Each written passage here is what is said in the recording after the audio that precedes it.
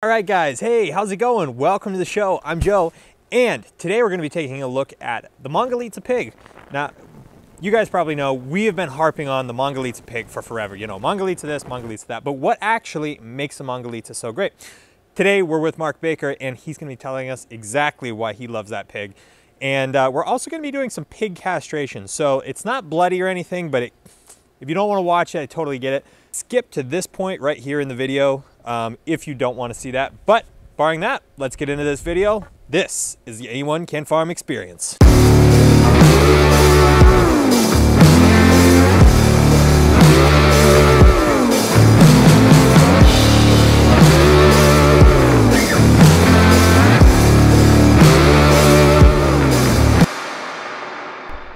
We're gonna go get started on some pig stuff, but look at this girl. This is the new female. Chloe. She's going to take Claire's place.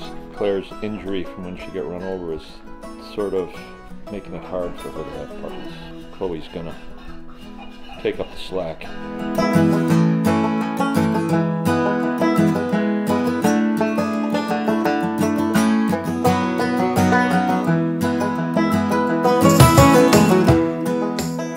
Come here. You give me that stick. Give me that stick. Give me that stick, Bunny. Give me that. Go get her. Go get her. Go get her, Chloe. Go get her.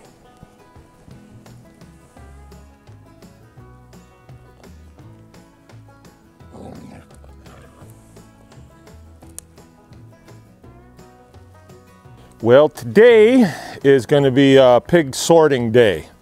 So we're going to be moving some of the little pigs away from their moms. Forgive me, I'm walking on glare ice right now. And I got to sort a couple out to bring to a customer tomorrow over in the great state of Wisconsin. And then we have to castrate a few that will be leaving here on Sunday that need to be feeder pigs. So this can be a task, you know, to get this done. Reason being, these pigs are about 35 pounds, and if you have to go out there and catch them, it can be pretty hard, especially on 60-year-old guys. All the little pigs, we put feed in here for them. They came in about 2 seconds, and then we dropped the gate on them. So come on over here and look at this. The boys already have the pigs totally corralled up. If you're interested in seeing how this corral system works, go ahead, click right here. We have a video explaining exactly how we do it and how well it works. These guys are ready to go. I got to pick a nice boar out of here for one of our customers. We have one other little deadly weapon here. It's boys, right? So I'll get the boys to go in here and, you know, hand them out to me, and then I'll look them over and see which one is going to be the best guy for the trip.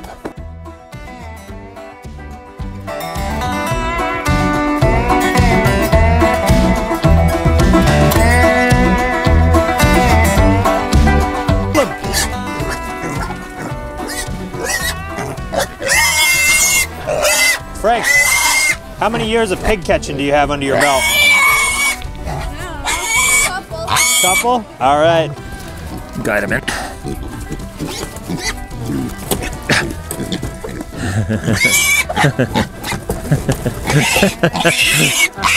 Get him, Jimmy!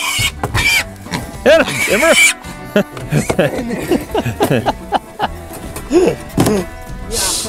Oh, that's great.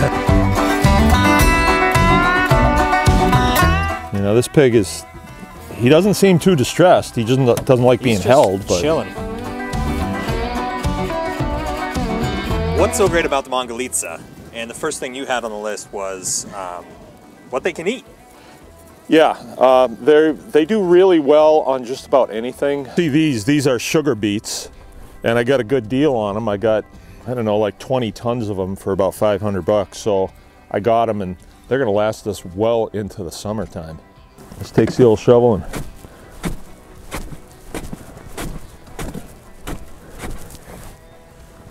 there you go. We feed them everything from junk bread like this, just regular junk bread, We give them hay, chicken feet, heads and guts, any kind of fruit they go after, any kind of leftover things from the house, from the garden. They'll turn it into top quality pork and fat. Yeah, for sure. Another good thing about them is in the wintertime, they're a really easy keeper. So it's very cold out right now. And the only thing that they have is just this little hut over here that they can get in, and it stays dry. But it's not heated, and they don't need that. So long as we give them a little bit of bedding in there, they're fine. They do just fine. They're not stressed at all. Super durable pig. Super durable pig. And if I go in there with them, well, here they come now, they're friendly. You know, so long as they know that I'm the bringer of food, they have a pretty good temperament with me. I really don't want them so that they're going to be super friendly, like rubbing up against me and things like that. I would just, because then if I have to do anything in here and you have 30 of them, you know, on you, it makes it difficult. So it's kind of good that they move away from me, but they're never nasty and biting. Most important part of the Mangalitsa is the quality of the meat and the fat. They're super easy to take care of, but then when we get them into the butcher shop, the carcasses are outstanding, snow white fat that just glistens down the back of your throat. It's really nice. And then they're a red meated pig, so the meat is dark red, and it's kind of got a woody flavor to it that's just top of the line. That's what we like about them. All right, there we go, guys. I hope we could explain a couple of things about why we love the Mangalitsa pig and why we've been using it for so long. If you're interested in all the castration part that you saw today, there is a link to a video course down in the description. Go check that out if you're interested.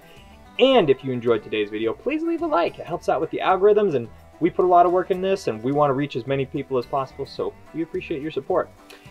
If you're considering raising pigs, go ahead and click this video right here that details how we keep our pigs in. You don't want your pigs running across the countryside, and we will see you in the next one.